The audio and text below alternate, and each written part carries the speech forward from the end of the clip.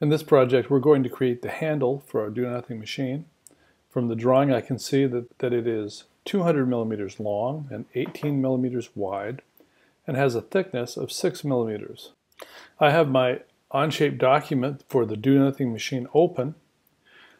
I'm going to start a new part studio and make sure that I create all of the parts for this assembly in the same document. I'm going to start a new sketch. I'll put this on the top sketch plane, right click and view normal to the sketch plane.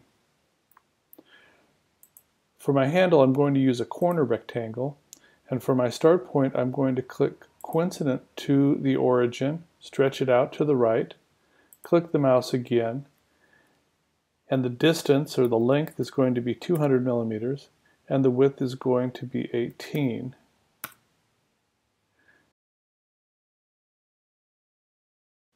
Next, we're going to place circles for the hole locations, and I can see that there are 3 8mm holes that go through the handle.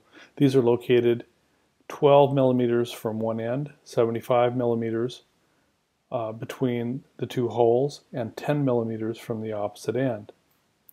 To place the circles for the holes, I'm going to use a center point circle, and when I come down here on top of this bottom line, I can notice a midpoint lights up, and as I pull away, you can see the dotted projection line. So with that dotted projection line on, I'm going to left click the mouse to establish the center of one circle, and continue. I see its projection. I'll click and get the second circle. Down from this end, I hit the midpoint and see a projection and put in the third circle. Right click and escape circle. Now I'm going to use my dimension tool to set this first circle at 8 millimeters, and I'm going to use a equal constraint to set these other two circles equal to that one.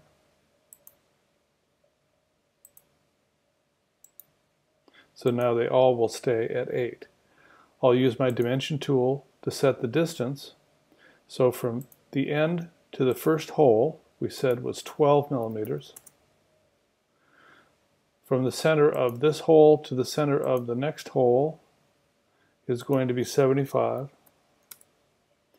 And from the end to the center of this hole is going to be 10 millimeters.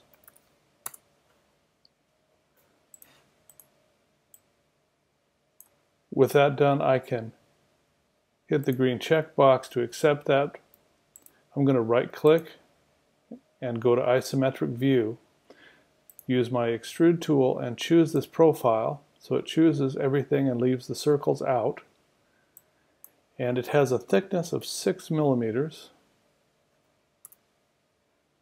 so that looks right. I'll accept that, and my handle is created. Hit P to turn the planes off, and now I'm going to go down. I can see the part studio I'm currently working on. I'll right click, rename that, and this is going to be called the handle, and I'm finished.